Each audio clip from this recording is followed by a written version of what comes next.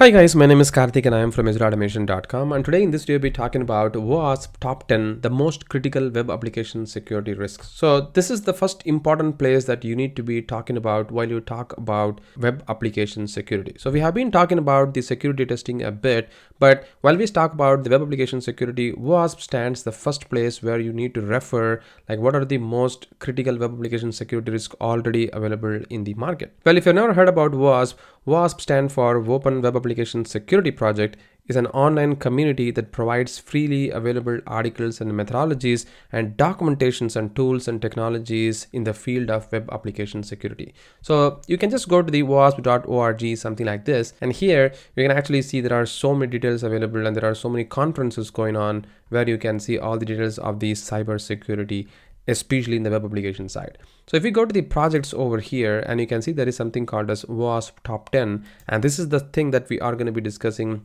today in this particular video.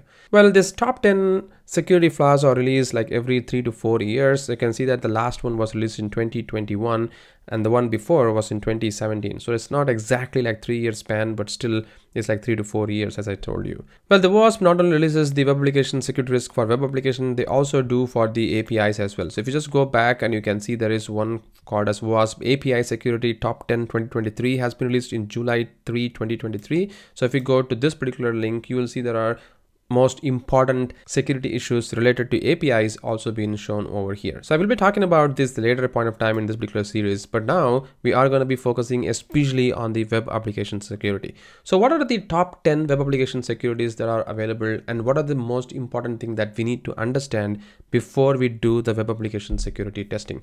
So as you can see over here, the first and the foremost security issue that we always get is the broken access control.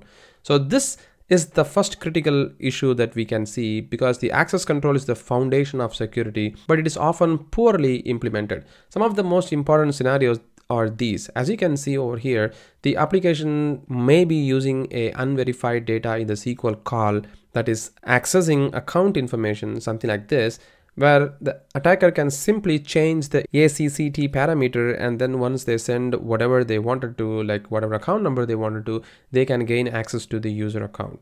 And there is another way that the attacker can gain access to some of the URL that you have not been exposed, or maybe you're thinking that it is not being exposed, is something like this, as you can see over here, where we are trying to get the admin information by just passing the URL with a random page or maybe the correct page. If the attacker gains access to this particular page, this is also an issue. I mean, it is going to show you an unauthenticated user access for the particular page, but still it is a flaw, because if a non-admin user can access to this particular page, then they can start thinking of how they can get into the page and access the whole details there. Well, as that said, the next security risk that we are going to be talking about is going to be the insecure cryptographic storage. So this is another most important place where we are going to be seeing a lot of different encryption failures happening. For example, as you can see, an application encrypts the credit card numbers in a database using automatic database encryption. However, this data is automatically decrypted when retrieved, allowing a SQL injection flaw to retrieve the credit card number in clear text. So this could be a potential issue as well, and that's the reason why we actually need to ensure that every time while we try to decrypt the information, it is also transported in a more secure fashion instead of just like an clear text or plain text like this. So this is another important critical vulnerability which happens to have in the OWASP top 10 security risk, and this is standing in top 2 in this whole OWASP security risk. The third most important security risk is going to be the injection. We might have heard this injection quite a lot, like SQL injection or the CSS injection, something like that. And this is the place where injection takes a most important priority, because SQL injection is a type of injection which is going to be injecting a malicious SQL code in the entry field to access the sensitive information. And this is going to look something like this, and you might have seen so many different information in the internet already, but if not, the simple most easiest SQL injection is going to look something like this, where you're going to be injecting a SQL statement in the payload, and you can gain access to some of the customer ID if there is going to be a table with this particular matching accounts. I mean, you can do quite a lot of different way that you can do the SQL injection using an automated fashion as well. which is going to expose the vulnerability if your application has that vulnerability.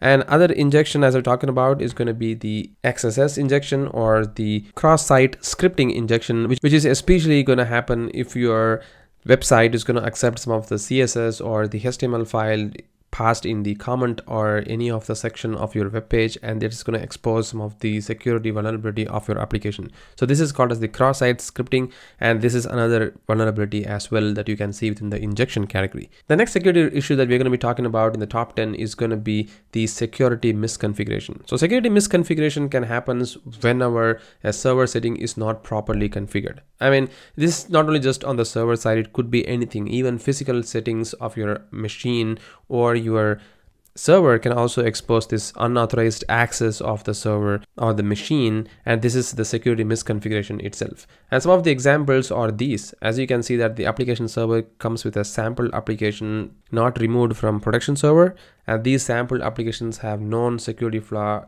which attackers uses to compromise the server. And the next scenario could be that the directory listing is not disabled on the server, and the attacker discovers they can simply list all the directories, and once they get all the directory listing, they could do whatever they want. And the third scenario is like the application server configurations allows a detailed error message, for example stack trace, and this could potentially expose some sensitive information as well, and that's the reason why you should not be putting some sensitive information while the application emits any error.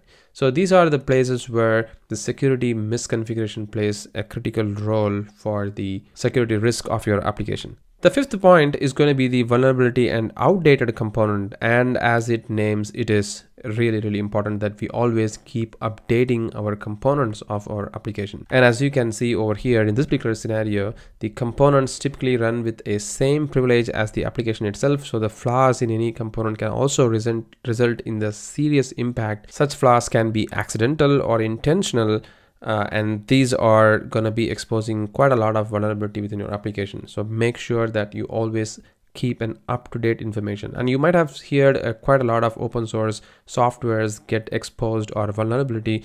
For example, the recent log4j error, which also made every single company to update their application to upgrade to the latest version of log4j. If not, they are going to be exposed to the vulnerability and security breach, and that is what it is. So you need to have an up-to-date information or up-to-date software updates. If not, any outdated component can also be a potential security flaw for our application. The next security risk of our web application is going to be the broken authentication and session management. So try to secure your login process by using multi-factor authentication, strong passwords, and session timeout to prevent unauthorized access and protect sensitive data. And there are more scenarios as well. For example, credential stuffing, the use of list of known password is a common attack because there are many different softwares available where you can just run through with all the different fuzz of a particular username and password combination, and you can easily get into that particular website if your passwords are easily guessable. So it's highly important and recommended that you always use the strong password, and we might have seen this coming quite a lot in every single application while we create even an account these days. But yes, this is another security risk of our web application as well. And few more application security issues are like logging and security monitoring, which is also very important. For example, if you're not really monitoring your application, then you'll be also getting issues something like this. As you can see over here, a major Indian airline had a data breach involved more than 10 years worth of personal data of millions of passengers, including passport and credit card data, and the data breach occurred at the third-party cloud hosting provider, who notified the airline of the breach after some time. So you can see that the Indian airline got breached by the cloud hosting provider because they didn't really actually monitor actively like what's happening, and they only came to know after days after the breach really happened. So this is another reason why the monitoring is super important. At least you'll know that there is some breach really happening behind the scene in your application. And the last one is going to be the insufficient transport and data protection. So always ensure that you encrypt the sensitive information in transit like HTTPS, and ensure proper SSL and TLS certification and configuration to protect against eavesdropping and tampering. And there is another scenario as well, like port scan of the internal server. So if the internal architecture is unsegmented, then attackers can map out internal networks and determine if the ports are open or closed on the internal server from the connection results or elapsed time to connect or reject the SSRF payload connection. So these are the things which are going to be quite important while you try to create your network and internal server informations, because attackers will try to keep pinging our network from many different places, and it is very, very important that we always try to not open the unused port or close the unused port whenever it is possible, because those are critical and security vulnerable as well. So these are the top 10 OWASP security risk of our web applications, as you can see over here, and these security risks keep changing each and every year, and you can see that they have got quite a lot of detailed information available over here related to all the discussion that we just did. And you can see that they also have got some of the CWE or the common weakness enumeration details, like how it is being mapped and what is the max incidence rate and the average incidence rate and how much this is happening. So you can see that at least for the server side request forgery, it is much lesser. But if you just go back to the broken access control over here, it is 55.97%, which is quite higher, and the max coverage is around 94.55. so that's the reason why this is in the top one of the whole OWASP list. And so it is very, very important that every time while we do security or penetration testing, we always refer the OWASP top 10 to understand what are the common vulnerabilities and how we can really avoid these issues before we even try to understand or identify some of the new issues, because these are super common already. So once again, thank you so much for watching this video, and hope you have got the idea of how OWASP top 10 is going to be very, very helpful for web application security testing and understanding the security risk of our application. Thank you.